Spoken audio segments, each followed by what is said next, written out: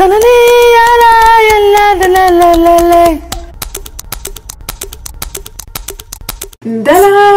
So welcome. Today we are talking about card number 30, which is celebrate yourself. Celebrate yourself, celebrate who you are. Celebrate yourself. Come on.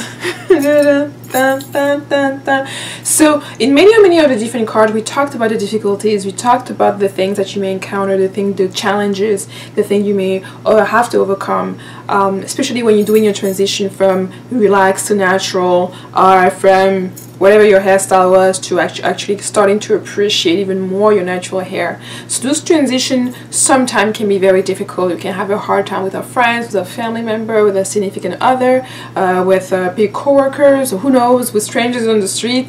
And sometimes we may have that hesitation to call us back, to go and run back to our comfort zone, to the place where we are used to be and the ways that we used to know so well, right?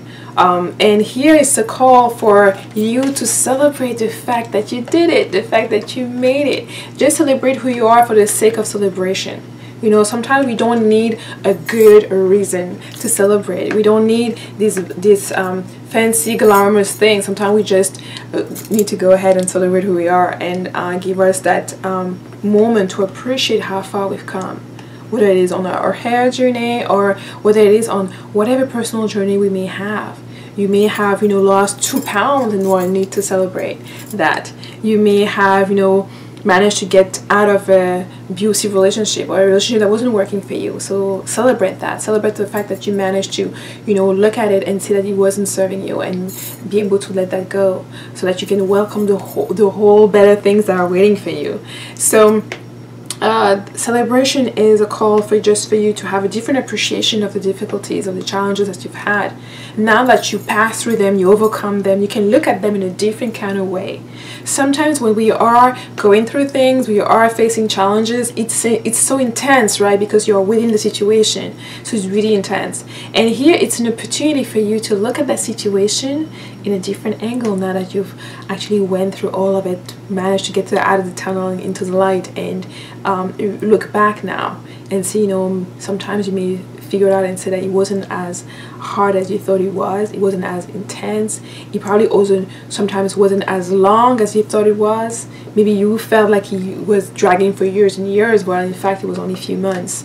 So it's important to just embrace yourself and celebrate that. And I think it's also a wonderful opportunity to celebrate the people who helped you through. The people who were there in the good times and the bad times, the worst times. The people who always had your back. The people who nurtured you along the way. The people who pushed you not to give up on yourself. Pushed you to overcome whatever situation you were facing. So it's a great opportunity as you celebrate, to celebrate that with them. To celebrate with the people you love. The people who love you and who supported you. So celebration, celebration, celebration. Card number 30.